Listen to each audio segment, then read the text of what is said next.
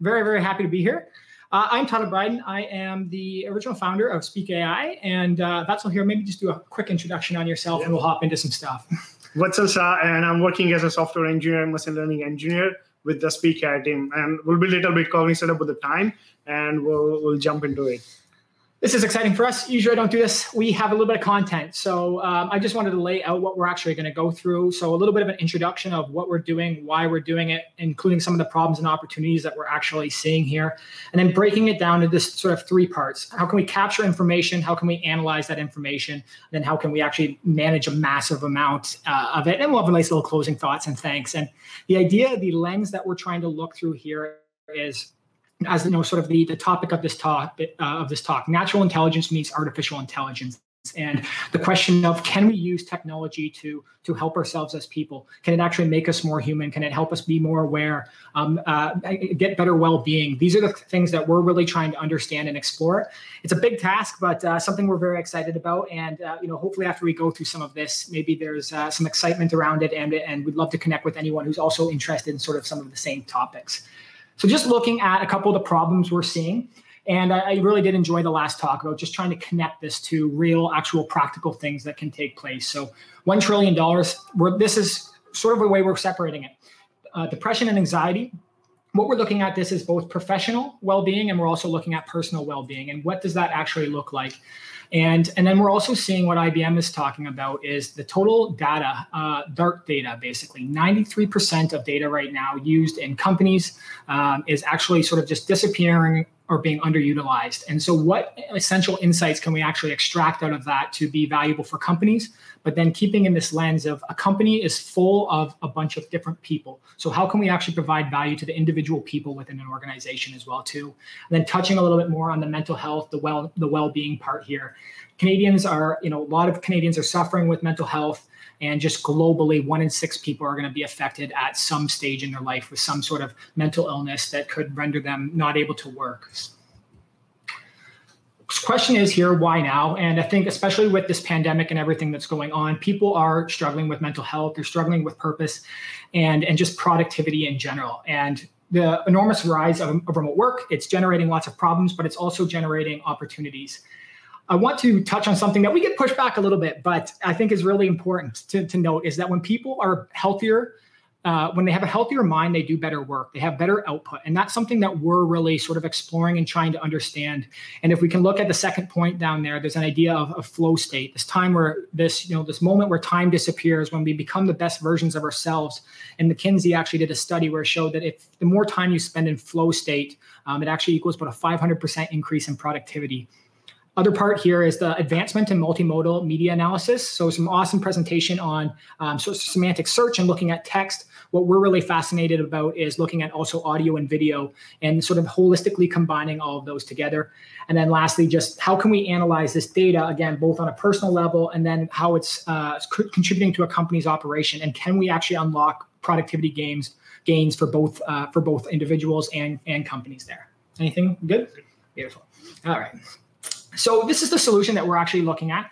How can we personalize meaningful insights from recorded sessions and notes? And really what we're trying to look at it, this idea of dark data, what we're seeing is things in tables, things in all different databases throughout companies' operations. But when it comes down to it, what are some of the most crucial, important moments of our lives as people? That's actually when we're communicating with each other. So really the analysis that we're trying to layer on here is looking at speech-driven communication and what can we actually extract out of that.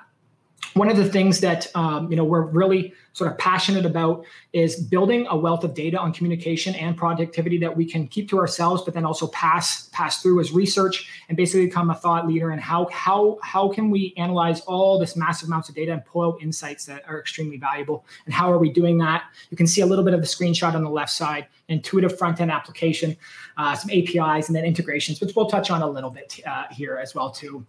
And I just wanted to share a little bit of why we started this company, what my own personal journey with this. At 21, after my hockey career, I really struggled with my own purpose and meaning in my life. And I really went through a time of depression, and I ended up as an inpatient in the hospital. And when you get through that, when you go through that situation, you realize that everyone there is doing the absolute best they can, but there's still a lot of shortcomings in mental health, in treatment, and how we look at even the paradigm of both life professionally and then also personally, and how can we actually take a look and sort of reimagine that paradigm.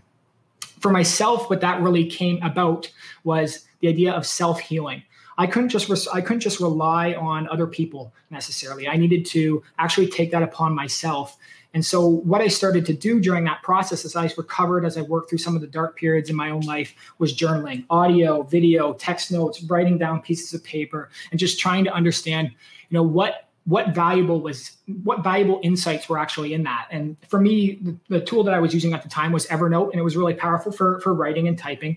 But the question that I had for it was, after 5 years of me logging in, gratitude journals, personal notes, all these things, why isn't it giving me any insights back into myself? And that was sort of one of the key insights that led to me sort of conceptualizing what we're actually building today, and then moving forward with this journey. And, very luckily having Vatsal on this journey, I built, beautiful front end, but that front end did not work that well. Vatsal came in and offered a ton of expertise to actually make everything work. And we'll talk a little bit about the technical implementation and some of the challenges with that. And just as that idea, just to continue on there, not just looking at self-healing from someone in a dark time in their life, but what about the second part, when they're actually coming out of that dark time, when they actually have the ability to transform their own lives? What about this idea of human optimization? Can we actually use technology to help with that process? And does technology have a place in this? And this is this idea of how can natural intelligence actually meet artificial intelligence? And again, something we're very excited to be exploring here. I just wanted to make one last note on this. Technology is fantastic. We are all here because we love it, but there is nothing that can replace the idea of in-person communication, in-person connection. And so this was a big part of my journey, and I'm sure many of your journeys. Although we're all connected virtually right now, being together in person, you cannot replace that. So that's just something I wanted to touch on and make a note before we jump into a couple of the thoughts here. So. So you want to touch on it? Yeah, go ahead. Okay. So what we're going to take a look at here is just sort of the three ways that we've broken it down. And that's sort of capturing the data, analyzing the data, and then actually sort of managing and then distributing it. And the way that we're looking at this is lots of different mediums and lots of different ways to actually do this. So one of the challenges that we're seeing is that the medium, Marshall McLuhan would say, the medium is the message. And the different ways that we capture information really changes the way that we can actually analyze and extract insights out of it. So if I'm just writing text, there's some self-contained meaning in that. But if I was to look at the transcript of someone speaking, there's a lot of actual information lost. What about the tonality? What about the way that someone was speaking or delivering the information, the way that someone sped up through certain parts or slowed down through other parts? The other thing that we're looking at with tools like Evernote, with tools like Notion, like people are trying to capture inspiration. They're trying to capture data in different ways. There's actually a lot of challenges with that. If you are, having a thought session, you're working through a bunch of things, you might start in your apartment, but then you might go for a walk. And as you're on a walk, you might have a little moment of inspiration where you want to record an audio note, or maybe you just type a note. And what information are we actually losing in that process? Geolocation signals, the speed that we're walking, all these different things have an impact on sort of who we are at that moment, the consciousness that we have, and the insights that we could actually extract from people going through this process. And I'll touch on just a couple other things, and Vatsal feel encouraged to jump in, just like accessibility and device compatibility challenges. So, it's great when you have an internet connection and you're in a perfect spot and you can record everything and send it up to the cloud and analyze it. But what if you're just operating no internet connection? Some of the best moments come when we're in nature, out in the woods. So how can you actually capture information there, maintain its decency and quality, and then put it back into the system once you're actually back to the internet connection? Oh, sure. Yeah. Yep. Just to echo on that, like how we are capturing the various type of data, either it can be on the web app, either you can use the Android iOS app, and we are also working on to capture the local data through the couple of hardwares, and which you can put into your home, and it might record your voice whenever you want to just maintain the privacy and security piece over there. And we can have all the data into the system, which you can navigate through, find those moments. And as Tyler mentioned, that you might miss those inspirational moments if you are going for a walk or going for a run or like working on something else. So we just want to make sure we capture all the possible inputs through the variety of infrastructure we do have nowadays. Yeah. And I think just to add on that, we're looking at multimodal analysis. There are a lot of things now people are using, for example, the Muse device to do EEG. There's so many different inputs that we actually have. And when we break down, for example, just voice, there's a couple different ways that we look at it. And we'll hop onto that in a couple slides here. I think this is a part that's really fascinating for us as well, too, especially when we talk about well-being, when we talk about productivity, and then also just awareness. How can we interact with this technology in real time versus taking a video and then uploading it for post-processing after? And there's some really cool things that you can do with, for example, audio recording and then real-time speech to text, and then using keyword triggers or customizable phrases that allow you to manipulate information, allow you to manipulate actions. And that's something that we're really excited to explore. And just the idea of, is there a way for someone to actually use this technology, this real-time piece, to actually heal themselves in real time or give them insights about themselves, whether communicating, whether trying to become more aware or just trying to become more mentally well when they're maybe going through a difficult period. These are some of the things we're really excited about. And you can see in this video that's been post-processed, we're actually layering some sentiment analysis on it, charting it, and then you can see sentence by sentence the positivity and negativity, and then navigate through to those specific moments. I just want to touch on a couple things that we're seeing here. There are some challenges, and no doubt there's a couple people who've touched on this. Like language, first of all, just accuracy. Are we transcribing everything right? Is speech to text actually accurate? And what we're seeing is just even bias in the own systems that were built. So if we have an instance of, what we can do is actually chart and say, here's your top 10 most positive or negative sentences from, for example, a 40-minute recording. And that seems really, really valuable. But now we're getting people, for example, in the mental health field who are looking at our technology and want to use it. And what if we aren't accurately identifying those moments and we're actually getting them to overlook things that are actually really valuable, or the information that we're actually surfacing is a false positive? I'm not sure if you have anything good there. And I think just that goes along with it. It's just the risks of decisions being made on inaccurate information. And that's something that scares me. And I think, some of the talks tonight have shown there's a lot of work that needs to be done around making sure your data actually is clean. For us, if you're actually using sort of this front-end application in journaling, are you actually typing and recording the information yourself? Or, for example, did you copy and paste from a bookmark? And then all of a sudden the analysis that's layering is not actually looking at just you, it's looking at information that someone else wrote. And that could be then jumbled up with all the data and the analysis and insights that you're getting back on yourself. I just wanted to break down a little bit of the way that people are actually looking at just, for example, audio and how they're doing it. So this is Winterlight Labs here in Toronto, a fantastic company. And what they're doing is actually looking at Alzheimer's and dementia. And this is how they're actually breaking it down to understand, basically if someone is moving towards dementia, or if they're progressing in that illness, or if they're even coming back. And you can see just how sophisticated they are at looking at that. And they're breaking it into two sides. The acoustic analysis of what the sound, what's happening in sounds, for example, the unfilled pause there. And then they're also looking at the linguistic side, which are, what are the words that are being used? How can they categorize those words? And even, for example, word level repetition. So one of the things that they realized is that when someone's declining in their memory and cognitive power, they'll stop referring to someone by their name, and they'll just start to, for example, use her or they. And just simple, small, subtle shifts like that can be powerful indicators of someone declining. On a more of a well-being and mental health basis, this is one of the things that has been clinically validated. There's an amazing research study that showed when people used absolutist terms, it showed that they were no longer in a temporary state.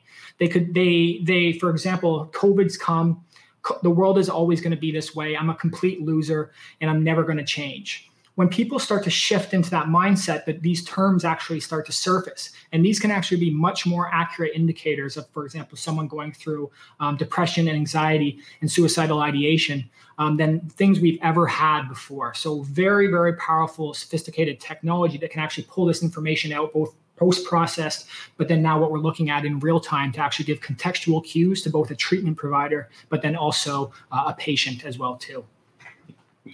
Just to touch on that, like how we are solving this problem. So like we had gathered and building our own data set to categorize all these functions and find out like where does this fit. So what we found is like the 2 to 3 different categories where we are like identifying people's text, audio, or video into the words they are using, pronunciation they are using, the functions what they are using, and putting into the formal categories. And the formal categories, like the research says that it's aligned with they might be depressed or they might be like something bad happened in their life. And like another thing is like if this is like the analytics writing, it says that it is more about they are thinking about the business or something related to the analysis, which says that they are using more numbers and the words with respect to that. So this is how we are implementing into the system right now through the data set we had gathered and working on building our own data set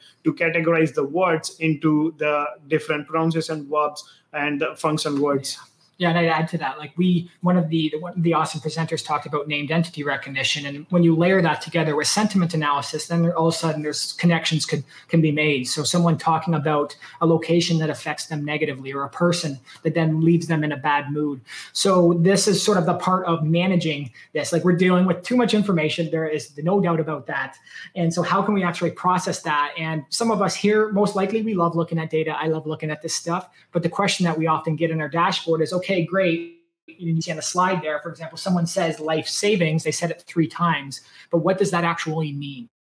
How can we actually get past the level of just showing data and maybe just analytics and actually give valuable, unforgettable, life-changing insights? And that's the quest that we're actually on here with the system that we're building.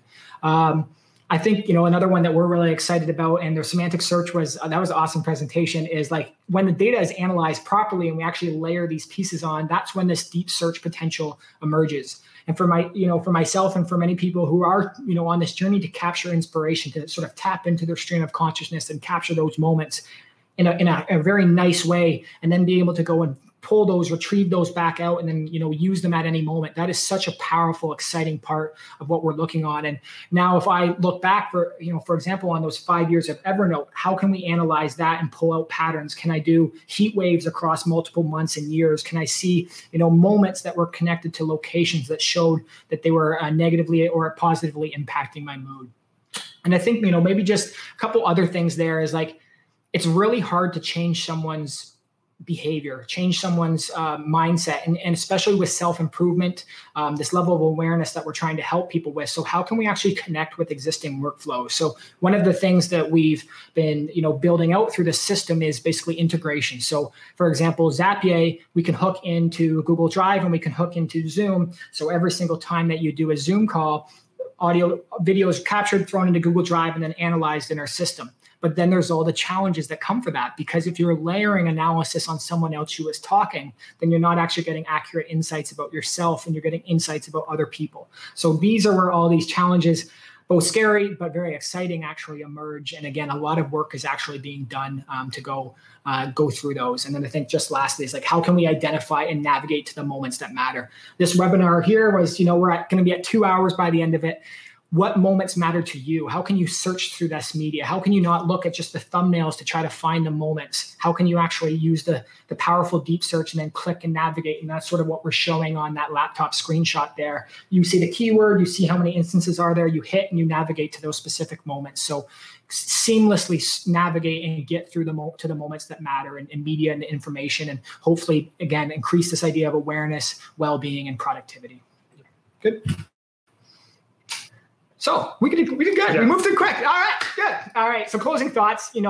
We just thank you for having us here, Adam. This is really exciting. This is the first one we've actually attended, but it was a wonderful, just load of information. I'm very, very excited about what we actually learned today, and hopefully this maybe opens up some ideas in your mind of like what's possible with technology and actually implementing it in a practical way that can actually be positive for people and positive for the world. That's something that we're deeply, deeply excited about. Anyone feel encouraged to connect with us? I did a little spam comment up at the start. start of this, and then I think we'll throw a slide up here at the end as well too. I think just this idea of like we're all searching for meaning one way or another, whether it's in your personal life, in your professional life. We all want to live more purposeful, meaningful lives. We all want to be more effective in our personal lives and our professional lives. How can we actually use technology to do that? And just together as a community, how can we actually use technology for good? I'll put this just one last thing up here. Just connect with us. I'm really trying to, again, center our company and the work we're doing around nature and this idea of, yes, how can we actually combine natural intelligence and artificial intelligence? So feel encouraged to connect with us. We're being very transparent with what we're doing. So we've thrown up an Indie Hackers page so you can follow your journey. And just, Adam, thank you again for letting us do this. Speak AI, transformational technology for your awareness, well-being, and productivity. And thank you. Thank you.